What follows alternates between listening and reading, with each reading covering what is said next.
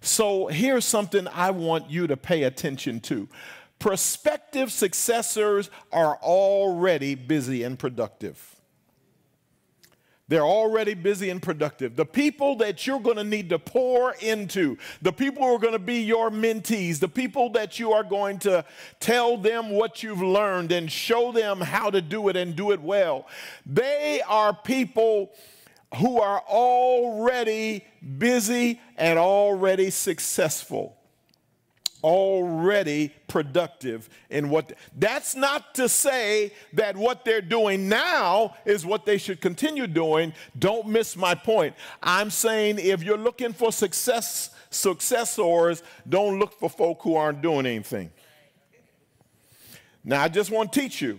This is just a teaching experience, and so take my word for it. If you want something done, if you want to find quality folk, find busy people. I'm telling you, find busy people. When you find folk who don't have anything to do, there might be a reason they don't have anything to do. Just a thought. I'm not saying that they're all employed. Some busy, productive people are unemployed, looking for a job. But did you hear what I said? They're looking. They're productive. They're working through. I just recently talked to someone who said, I'm fighting hard against discouragement and they gave the number of interviews, the number of applications over the past several months of a prolonged period of unemployment, and gave the number. And I said, hang in, we praying, we believing. That's a productive person because they're working on it. And God's going to open the right door at the right time.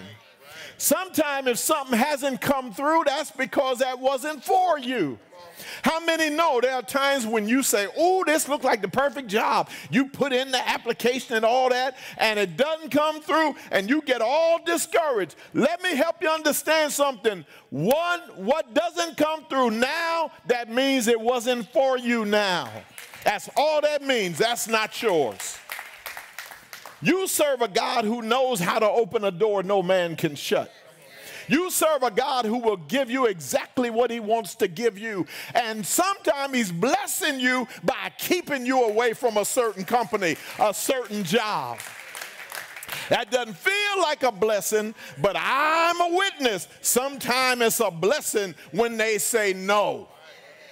You don't like the feeling you get when they tell you no, but I promise you, no can be the best word you ever heard in your life. Some of y'all wanted to marry somebody years ago. Oh, you wanted to marry somebody years ago. You thought that would be it. You were already putting your last name, scribbling it out, and it didn't come through for you.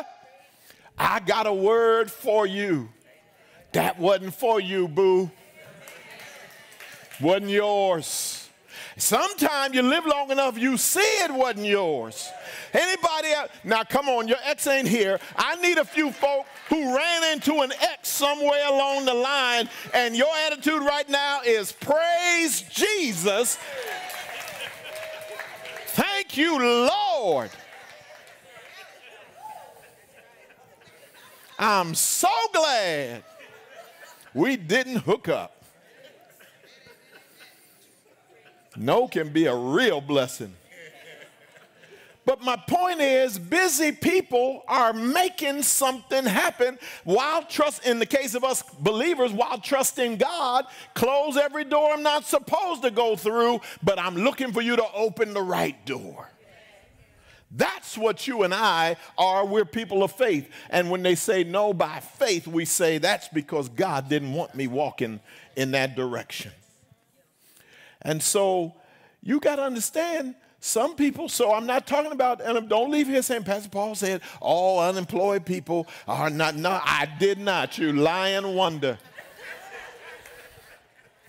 Don't you put that on me, have people tweeting lies about the pastor.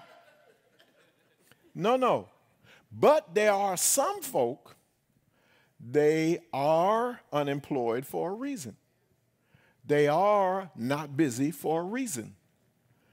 You ever met folk who are just idle? They believe in silver platterology. They sitting home believing God's going to drop blessings into their lives on a silver platter. That's not in your Bible. The Apostle Paul found out there were people like that at the church at Thessalonica. And he said, I heard y'all got some folk coming by about dinner time. And he said, who are idle. And he said, you know what I preached when I was there among you. So even though I'm not physically there while I'm writing you this letter, I want to remind you of what I said. Whoever refuses to eat, then will not, who refuses to work will not eat. Paul said that, saved, sanctified, filled with the mighty burning Holy Ghost.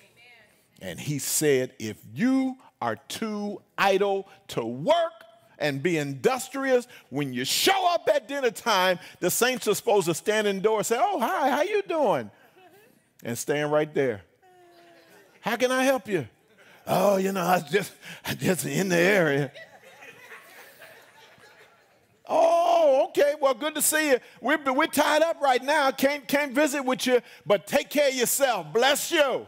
And shut the door. Ooh, some of y'all think that's not Christian. The Apostle Paul said, shut the door. Because you know what? Because hunger can cure laziness. You get hungry enough, it's supposed to make you go do something. Come on, some of y'all remember the days where if you didn't have a job, you found a way to make some twos and fews so you could put something in your mouth. Where I grew up in the East Coast, in the summer, you could always get some twos and fews because you could cut somebody's lawn. In the winter, you could do it because you could shovel their snow. Always found a way to make some twos and fews. And so you got to understand that successful, prospective successors are already busy and productive people.